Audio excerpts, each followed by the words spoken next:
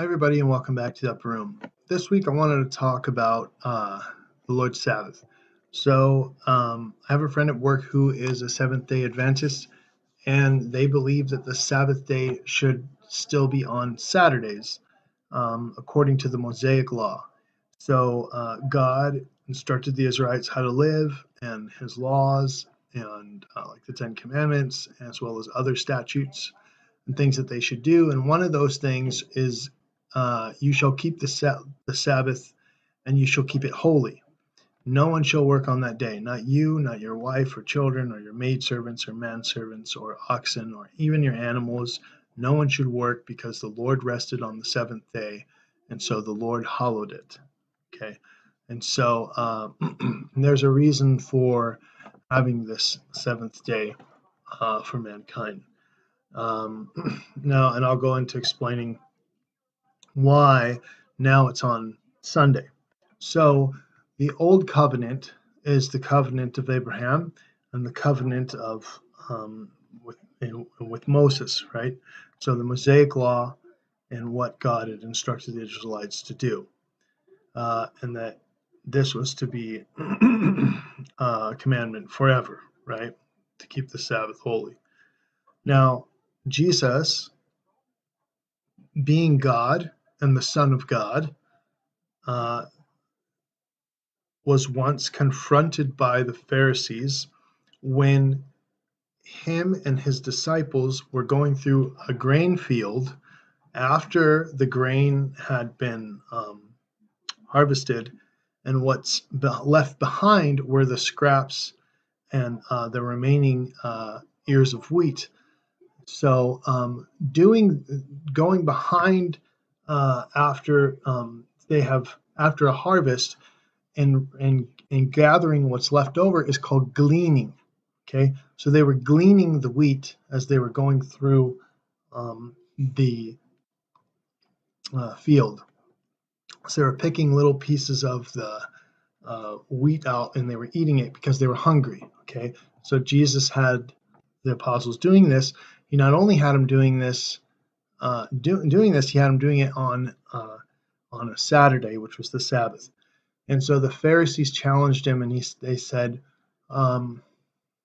why is it that you work on a Saturday? Why is it that you work on the Sabbath and do these things on the Sabbath and eat what is unlawful to do on the Sabbath day? And Jesus then says to the Pharisees, do you not remember when David and his that accompanied him went into the temple and ate the showbread that was only meant that was unlawful for them to eat, but only lawful for the temple priests to eat? Yet David ate it. Okay, and so Jesus here explains to them that the Sabbath was not made. The Sabbath, man was not made for the Sabbath, but the Sabbath was made for man. So the Pharisees saw the Sabbath as the Sabbath day as something that they had to sacrifice, that they had to, fast and stay away from work and all these other things, which we are supposed to do. However, they missed the concept of it. The concept of it was that God has created the Sabbath so that man could come into a better relationship with God. It was to show man God's love for them and for mankind, so that they can have a more stronger relationship with one another, to be closer to one another, so that God will provide for them, just as God provided the showbread for David in the temple, even though it's unlawful for him to eat according to the temple law. So it has to do with a relation. The Sabbath has to do with a relation with God, a joyful relationship between you and God. So the Pharisees missed that aspect. And then Jesus says that, even though David did these things, you should know that even the Son of Man is Lord even of the Sabbath. So Jesus is saying even he's Lord of this day. So he can do whatever he wants during the day because he's Lord of it. Okay? So here we have something that Jesus did that is contrary to not contrary to the Mosaic law, but just that the Pharisees had misunderstood the meaning of the Sabbath and they misunderstood the authority of Christ. Now, as we go forward in the Gospels, Jesus then gave the authority to St. Peter to that whatever he binds on earth will be bound in heaven, whatever he looses on earth will be loosed in heaven. So he's giving Peter and the apostles the authority to bind and loose. Okay, so he's giving them the authority to make changes on earth for certain things, and it'll be made true here, and it'll be made true in heaven because they do it. St. Peter is the first pope, and the apostles are the first bishops of the Catholic Church. So as we go forward, then Jesus is crucified on a Friday. Okay, he's buried that evening, Friday night, and then Saturday is the Sabbath. Okay, so no one came to his tomb, so no one worked. Everyone had to stay inside. Sunday came and he resurrected from the dead. Okay, so Christ was resurrected on a Sunday. So all the apostles, everything that the prophets had wrote about the coming of the Messiah that was given to them from God was all building up to this main point, that Jesus' blood would wash us clean and his people clean of their sins. His sacrifice on the cross will be the once and for all sacrifice for all who accept him. And his resurrection from the dead is proof of eternal life for us all who follow him. Okay? This covenant has been made in the Son of God's blood, in Christ's blood. Okay? This covenant is an everlasting covenant made forever in God's blood. It is a greater covenant than the covenant of old because this covenant was not broken. All the covenants that came before Christ were broken.